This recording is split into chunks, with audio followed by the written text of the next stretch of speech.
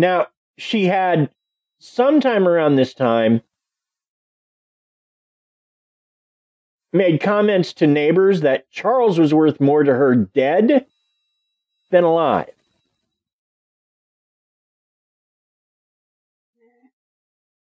Why say the darndest thing?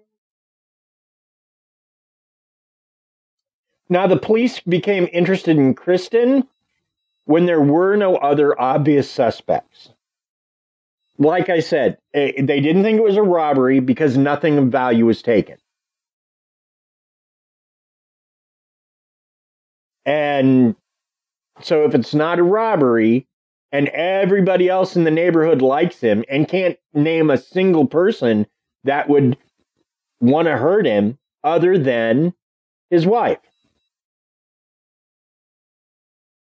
So when the police came to get her statement, she contradicted herself rather a lot. She also somehow managed to admit to an affair, making local police even more suspicious. Alrighty. So, acting on a hunch, the Independence police found a rifle hidden behind the hot tub that matched the bullets found in Charles. The gun also had her DNA on it. Now, in the same sources where it said he'd been shot by a shotgun, what the police found was not a rifle, but a shotgun. So I still am not sure which actual weapon it was. I tend to believe of a rifle, though, because I imagine if someone shot multiple times by a shotgun, would bleed aplenty, and you couldn't just put them under a blanket and hide them from someone. A rifle, maybe a little more so.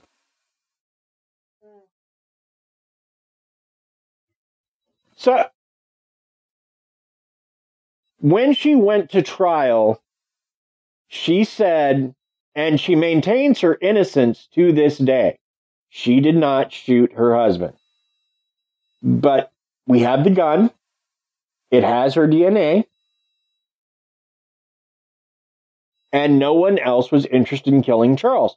In fact, one neighbor in specific said that when Kirsten came to her door to knock on it and tell her husband had been shot, she suspected her right away.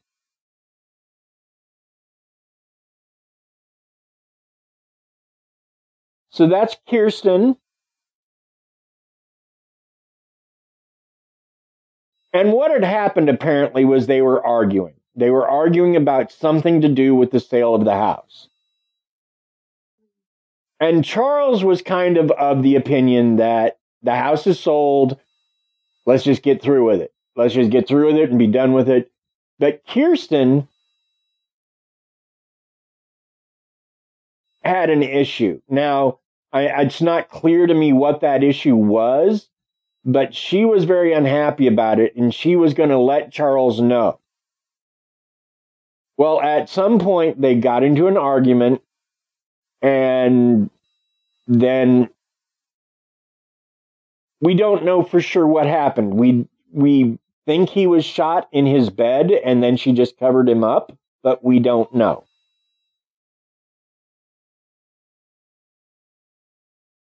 But I will add this.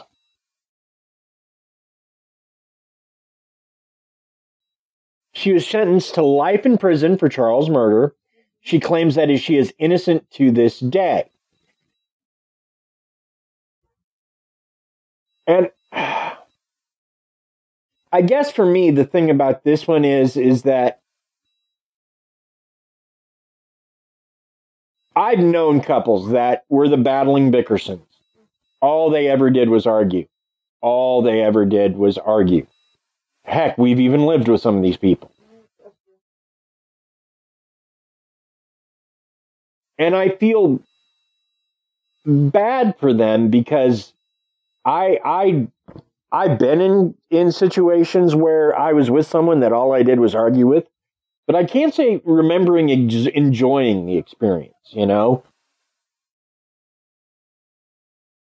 it was more one of those situations where wasn't real happy, but I also wasn't ready to tell them to go, take their ruby slippers and go a walking. Yeah. So, but if you find yourself in this position, okay, if you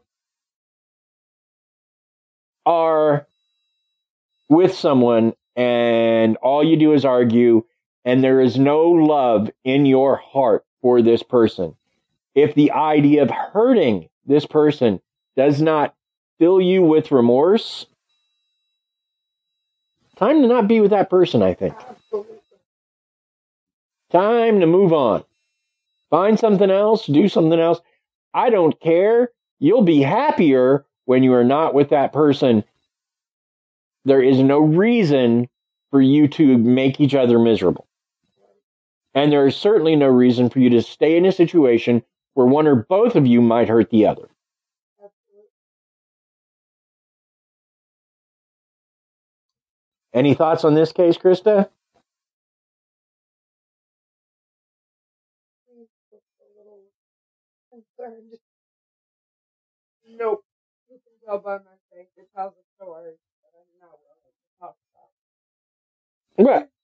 And that's fine. This case actually reminds me on a much smaller level of the Where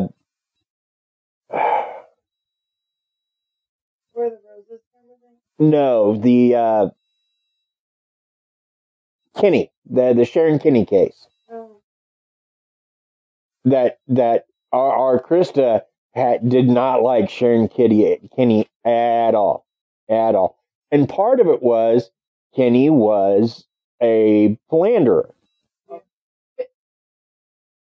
And you've got that same thing happening here with Kristin, and she's the one who went after her hubby. So I think Kristin's like, nope, you are not a good person, and I don't have anything nice to say about you.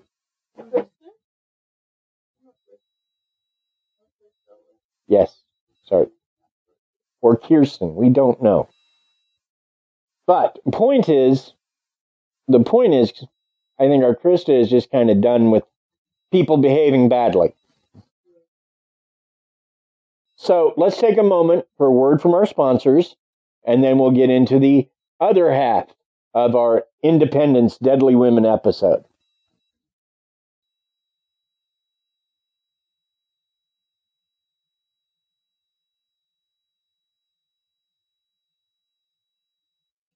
Hey, hon.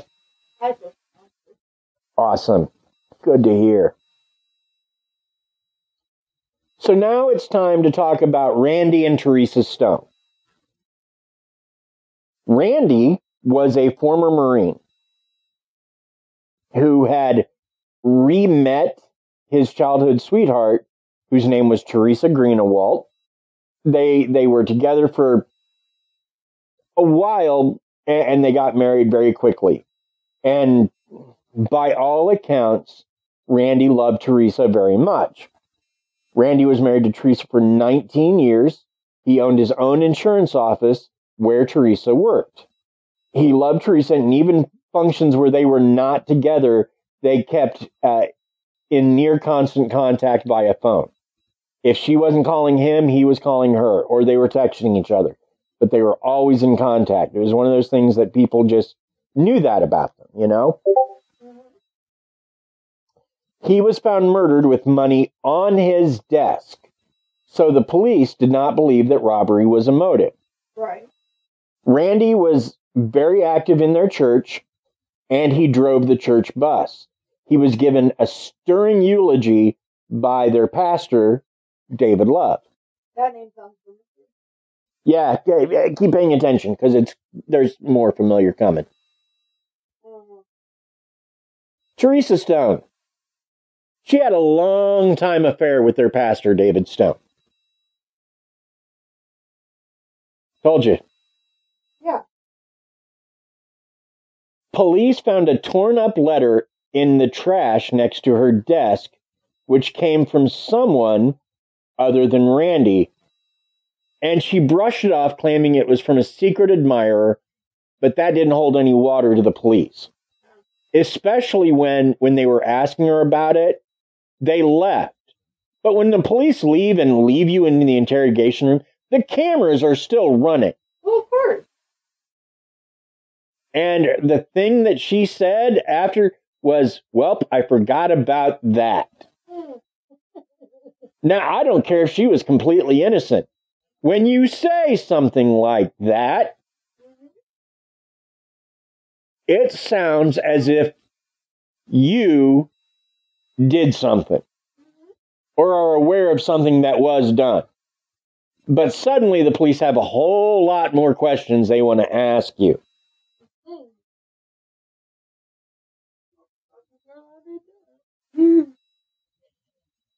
Further investigation into Teresa proved that she had been having an affair with David for some time, and the two even had burner phones so they could talk to each other without their spouses' knowledge. Well, they were trying to be smart about it. Police knew that on March 10th, she had texted that she was ready for Randy to be dead. Police interviewed Teresa, who had said that she had let David into the garage and had given him access to Randy's guns.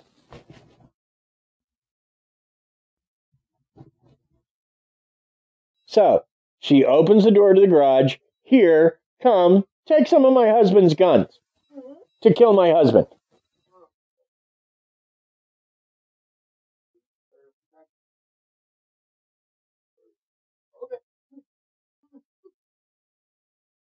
Randy was, they by matching bullets, they know that Randy was killed with one of his own guns. Teresa was sentenced to 8 years for conspiracy to commit murder. She has since been released and is with her new man, about whom I know nothing. David Stone, on the other hand, was sentenced to life in prison for murder. He is currently incarcerated at the Southeast Correctional Center in Charleston, Missouri, where his earliest opportunity for parole will be in 2036. I feel like Teresa got off light. I think that's fair. I can agree with you on that. I definitely think that if you were in league with somebody else to kill your husband, and they did kill your husband after the two of you talked about it, and you basically came out and said, "I'm ready for him to be dead," opened the garage door and said, here's some guns, and walked away, I don't think that 8 years is anywhere near enough for you to be able to say that that's a good punishment.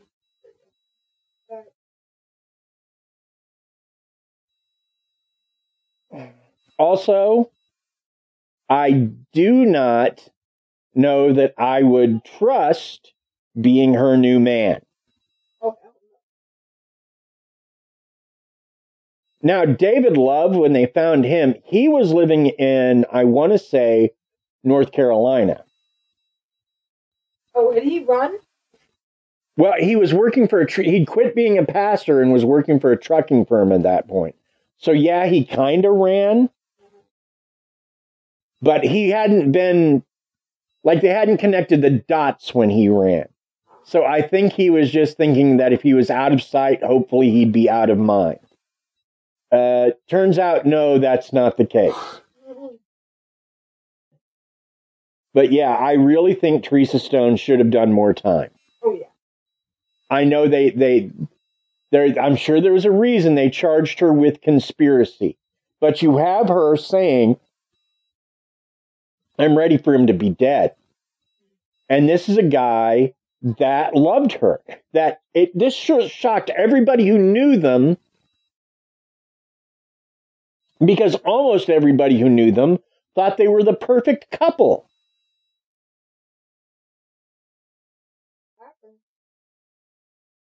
And the people who didn't think they were